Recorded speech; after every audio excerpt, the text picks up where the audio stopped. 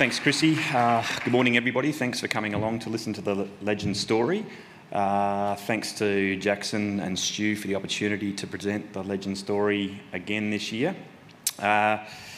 Always like to lead off with a bit of a gag slide, and it's a pretty easy one this year given the negative nickel sentiment. You only have to open a newspaper to see that nickel is very much on a downward spiral at the moment, but I think that's probably a best example of an investor trying to weather the nickel market at the moment. My talk today is around Legend and how Legend is navigating this negative nickel sentiment. I will be making some forward-looking statements, so please take time to read the disclaimer. A quick overview of Legend from a corporate level.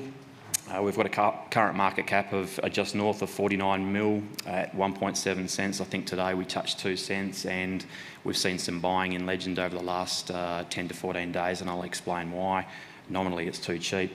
Our cash position as of the end of December was 11.6 million. You can add another 3 million to that, as Chrissy touched on. We've received our R&D rebates, so that puts us in a really, really strong cash position going forward to weather this downturn in the nickel market. Very importantly, no debt. Our shareholder structure, 63% of our shareholders, top 20 is owned by 63%. Our top 4 own 54%. Our major shareholders are Mark Creasy, also a joint venture partner, and IGO at 12.9%, also a joint venture partner. I talked to, being cheap. All those directors listed there on screen, starting with Hilary McDonald, then myself, and most recently in the last week and a half, Mark Wilson, our chair, and Tony Walsh, our co-sec, have all bought on market, so we're genuinely backing ourselves. The investment highlights for Legend, we are, and we don't shy away from, being a dedicated nickel, copper, cobalt explorer. We've got a dedicated team of science-driven explorers, and I'll talk to that science today during the presentation, with a track record of discovery. So Derek Waterfield, our EM, he's in the audience today and he's at the booth, so please come along and have a chat to Derek. The tenement location, we've assembled a great tenement location in the Fraser Range, north of Nova Bollinger. The only 2 players in the belt are IGO and Legend. The Mawson mineral resource, I'll spend a bit of time on that today. That's a really strategic resource and definitely a foundation to grow. We think it's far from finished there, and we've got some compelling evidence why. We've got a pipeline of targets in our ground in the Fraser Range. Octagonal, I will focus on today, which we think is a real sleeper. And well funded, like I touched on, north of 14 million in cash. And as I always touch on, 90 cents in the dollar goes in the ground at Legend. So why the fall in nickel? I think if you would have missed this, the only way you've missed this if you've been sleeping under a rock. You open up a paper, like I said, and it's all about the negativity around nickel. So what is driving that negativity and the fall in the nickel price? Well, it's been an increase of supply of this class 2 nickel from Indonesia, coupled with this lowered uptake of EV demand.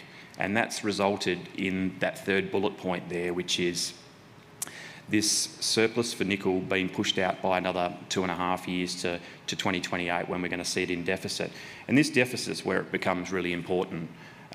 This looming deficit from 2028, is it all going to be filled with class 2 nickel in a decarbonised future? And that's a big question. You can see there's a lot of talk around bifurcation, and will bifurcation happen? Unsure, but there's a big political push for this bifurcation to take place between carbon-intensive derived nickel and sort of ethically green supplied nickel, which is the sulphide producers here in jurisdictions like Western Australia. This is a really, really good slide, and it talks to that deficit, that looming deficit in 2028. Where are these discoveries going to come from, these new nickel discoveries? The discoveries, as you can see there from that graph, they've effectively dropped off a cliff since 2010. And the next big nickel discoveries are going to occur in these underexplored terrains, like we are in the Fraser Range, these underexplored, undercover terrains where you've actually physically got to apply some genuine science and thinking, roll up your sleeves, have a bit of grit about you to explore for these style of deposits.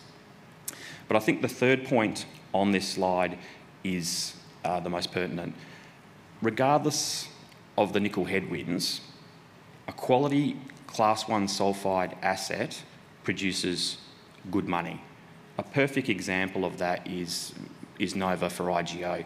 In their December quarter, some 40% of their EBITDA for the company has come from Nova Bollinger in the quarter. So that just shows they're mining lower grade stopes at the moment, and obviously higher cost at north of $4 a pound production cost. They're still printing money out of that. So a good quality sulphide asset does print money. One of the things that I get, I've shown this graph to a few people and a fair few investors, and they're all very much like, they say to me, WTF, where the fines? And that's pretty much where Legend comes into the equation. Like I said, we're in one of these underexplored terrains, being the Fraser Range, east of Kalgoorlie. The Fraser Zone sits 250 kilometres east of Kalgoorlie. We're primarily exploring for these nickel, copper, cobalt style deposits, which I touched on. And as always, I like to touch on the infrastructure here. You can see in the southern portion of our tenure, you've got the Trans-Australia Railroad linking up to Kalgoorlie down to Nickel West, the Kambalda concentrator, and down to the Esperance port. So the Mawson deposit is a mere 30 kilometres from that railroad. The Rockford project itself, like I said, we've got 2,500 square k's in what we believe is one of the most underexplored nickel belts in the world. The Legend team has displayed the ability to find these mineralised intrusions and convert them to resource in the case of Mawson. We believe there's more to be found, and that's our job, and that's what we're doing with our systematic exploration. Completely science-driven. There's no outcrop in the Fraser Range, so you're compelled to roll your sleeves up, like I said, get into the geochemistry, use all the tools at your benefit, including seismic, which I'll talk to try to find these haystacks and then delineate the needles which we're looking for, which ultimately would be a next Nova Bollinger. The last point on that I will touch on is the rationalisation of ground holding. Anybody that's followed the Legend story over the journey for the last 7 years would know that we had over 3,000 square k's now. We've started to shrink that, and that's been a deliberate act. As we've worked through this project, we've been able to upgrade some ground and downgrade others. So therefore, we're reducing our footprint and conserving capital. I'll touch on Octagonal firstly. This is our project that we spent. Most of our time on in 2023, namely targeting an eye-shaped feature which sits on that red line on the screen there, which comes up the western side of the Fraser Zone. That structure links Nova, Silverknight, and Octagonal. So Nova and Silverknight are the other two deposits in the belt. You can see there it's an eye-shaped feature. For the geos in the room, that's a fold interference pattern. Octagonal, like I touched on at the top, we very much believe this is a discovery in the making, and we're seeing all the right ingredients over the last 12 months to confirm our belief. We drilled 4 holes last year into Octagonal. We confirmed that we're seeing the intrusion continue at depth as predicted by the 3D seismic. Importantly, we're seeing an increase in this higher MgO component and the nickel tenor, which I'll talk to in the next slide. Importantly, we're getting some really good reconciliation between our 3D seismic and the drilling, which gives us confidence to plant these holes in the right spot. You can see all those conductors there in the yellow. They're actually all related to mineralisation or proximal to mineralisation in drilling.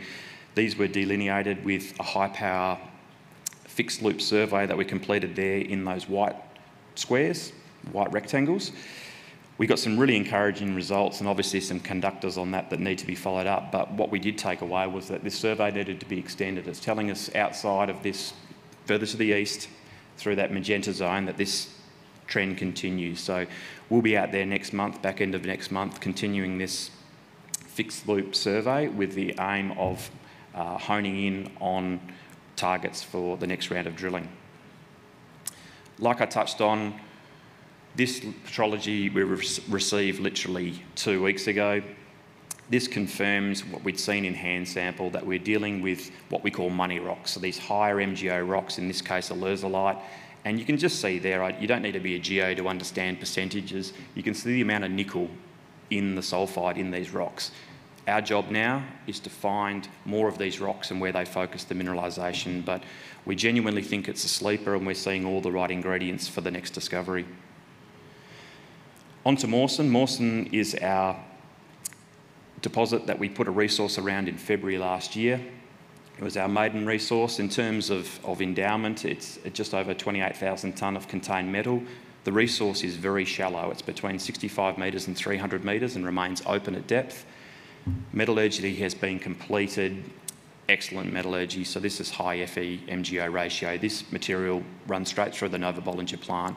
It's the ideal feed blending agent for the BHPs of the world. We've completed seismic reprocessing. That's led into targeting, which I'll talk to in the next slide. And we believe that this resource is definitely a foundation on which to grow. We're far from finished with exploration there, from, as you'll see in the next slide. But the last point is really important. It's a strategic mineral resource. Nova's running out of ore 150 k's down the road. They've got less than 3 years to go, and this is compatible ore for that plant. So more to be found at Mawson, and this may seem like we're not doing a lot, but we've been reprocessing the seismic. We've been looking for where does this intrusion come from that's carrying all the mineralisation. The reprocessing of the 3D seismic has identified this compelling target zone, which marries with the structural analysis that we've completed. So we've come up with the same zone. Independent of that, we've pushed out this data to Sensor, and they've completed some machine learning, some artificial intelligence on the data, and completely non-confirmation bias independent of the data that we've generated in-house from a structural and a seismic perspective. They've identified the exact same zone, so that makes a very compelling zone for us to test. This zone sits here, you can see it on screen. The chonolith, we believe, comes through this break in the Mawson Fault, and there seems to be a zone of what is interpreted to be intrusion up against this big D9 conductor. Anybody that's been following Legend would understand that we've got massive stratigraphic conductors at Mawson. They can literally hide anything. We drilled 31 metres of massive sulphide grading 2.6% nickel, 1.5% copper. Couldn't see it in downhole EM. That's how thick these graphite conductors are, so you could literally hide anything in there. Just finishing up on regional, like I said at the top, we've got 2,500 square k's, but we're rationalising that ground. We're continuing to build up the pipeline of targets. Some targets fall away, others come up to be the next octagonals, and hopefully then go on to a mineral resource, i.e. Mawson, and the ultimate aim, delineating the next Nova Bollinger. The exploration schedule, quickly in my last 2 minutes, we've got a bit on. We're kicking off with the fixed loop surveying at Octagonal next month and drilling off the back of that. We've got drilling planning for Mawson, and regionally we're continuing with our EM surveying. So, like I said at the top, you saw a bit of buying in Legend over the last 10 days to 14 days, and basically that's because it's just too cheap. If you look at the look-through value of Legend at sort of 1.2 at the bottom, we've got an in-ground resource worth multiples of our current market cap, and we've got 14 million in cash. So I'm not surprised to see the buying. I'm happy to dip into my own pocket and do some, as was Mark Wilson, as was Tony Walsh, as was Hilary McDonald. So we're backing ourselves, chasing these nickel deposits. We've got a dedicated team, as I talked to. The mineral resource at Mawson definitely has upside to grow. It's a strategic resource, and the final point there, we're funded to execute. So very much watch this space. Thank you, Chrissy. Thank you.